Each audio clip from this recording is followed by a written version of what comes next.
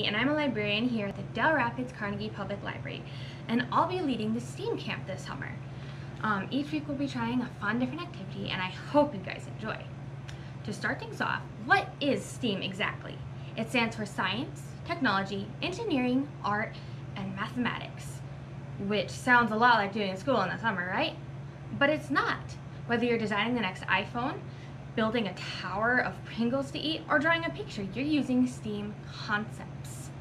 So today, we'll be making unpoppable CD bubbles. For this, you'll need an old CD that you don't use anymore.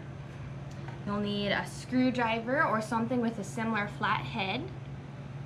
I did use a needle nose pliers and it worked, but not as well as a screwdriver. A lighter or candle, and adult supervision. Younger kids will probably need mom or dad to do the part with the fire for them, and then the kids can blow the bubbles. Remember, fire is very useful and we can do lots of good or fun things with it, like making s'mores, but it can also be very dangerous, so we have to be very careful when we use it. With all that said, let's get started. We'll start off by taking our CD and using this screwdriver or other flat surface to scrape off the aluminum covering on the front of the CD. This will take a couple minutes and you will make a mess. I don't know if you can see, but it looks like little glitter coming off everywhere. And let me tell you, it acts like glitter, so it will stick to you. It doesn't have to be perfect. You don't have to get off every single piece, you know, but you want to be able to see through it. So to see how you can see the tablecloth through it, the hands, that's how you know you're doing pretty good. So when that's done, you're gonna want to clear it up. Like I said, you will get glitter everywhere.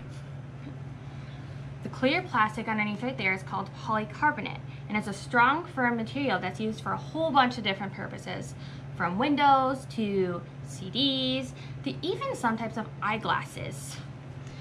It's a lot stronger than you think it was because, like so, it's not bending, it's not cracking.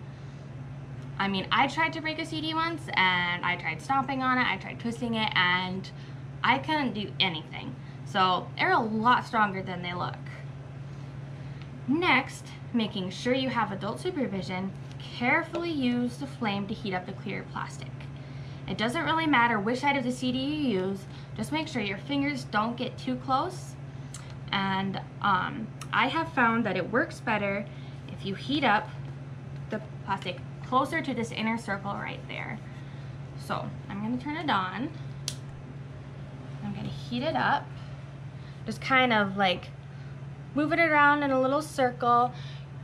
If you watch, you can see how the plastic, it takes a minute, but it starts to get kind of shiny, like a puddle. Not like, it's not gonna be super clear. There's still lots of scratches, but you just keep running it over. It'll take a couple minutes, but you can see the plastic is starting to bend and warp. So that's because this type of plastic is a thermoplastic. It melts in the heat.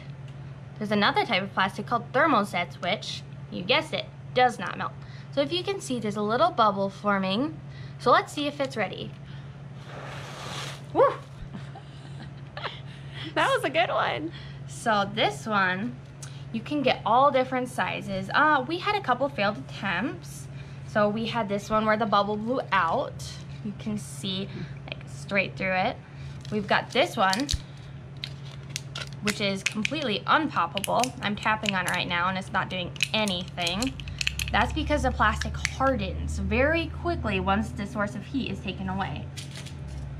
And then we've got this one, which didn't really become a bubble at all.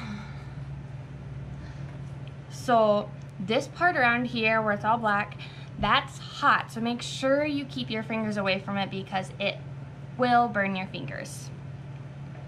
Okay. So that was pretty cool. Like I said, it took several attempts to get here, but if you want, you can experiment with it. See if you can make bigger bubbles, see if you can make smaller bubbles.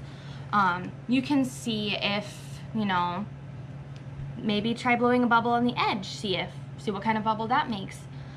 Maybe try using less heat and see if you can make a smaller bubble.